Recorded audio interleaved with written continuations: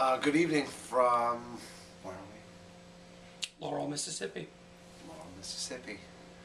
We're like in the middle of the state, huh? I'm here with my friend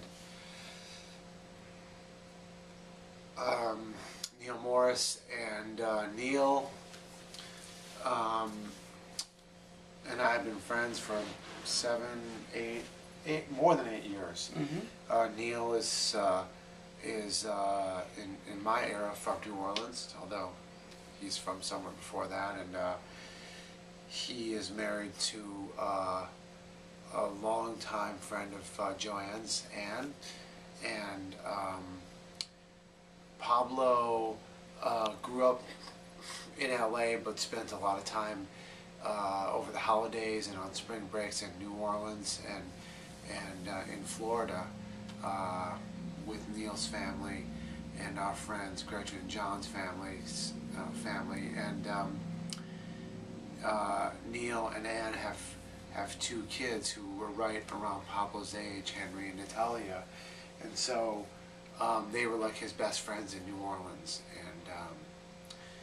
and Neal is a very special person to me. He makes me laugh, which, believe me, sometimes I need, and he's been an incredible inspirational rider out here this week on Pablove Across America. Neal is not what I would call a rider, a cyclist, a cycliste.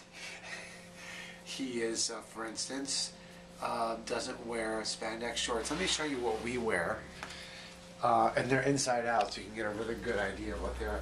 We wear this. This is called a chamois because it actually used to be made of chamois material with like padding underneath, but now it's synthetic and it's spongy. Neal does not wear such things, and then of course this is the oft ridiculed spandex. Ours is cool because it has Pablo's drawings on it, but Neal is his own kind of rider, and it's amazing. Like, you don't subscribe to the whole weight weenie thing, and he's just rocking. And I swear to God, I'm not going to say he was accepting friends on Facebook at a stoplight today, but he was doing something on his iPhone, which is attached to a bracket on his handlebars. So you're doing something on there. perhaps. Okay. Tomorrow I'm going to bring my alarm clock on mine and just make sure that I'm awake. Okay. Okay. Fair enough. So it's pretty rare in the history of how we just made up this ride and started doing dedications that I would ever, you know, I used to do these dedications by myself in my room with my laptop, and it's rare that I've ever done it with someone else at nighttime when we dedicate our resting hours to a child who has lost their battle with cancer. Today, Joanne said to me, you know, we should dedicate a night to Neal's cousin, and so, you know, here we are. And so I'm gonna step away and let Neal tell you about his connection prior to Pablo with pediatric cancer, and I'll see you guys tomorrow, and I'm gonna leave Neal to tell his story.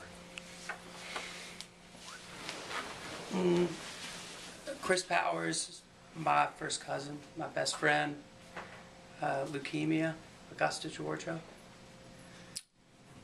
Dr. Schleyer was his oncologist. We lost Chris when he was 14, I was 12, 1985. Sister of Wendy, son of Fred and Sherry. A life cut short, and I think of him all the time, and it is for Chris that I ride. That's it. Thank you.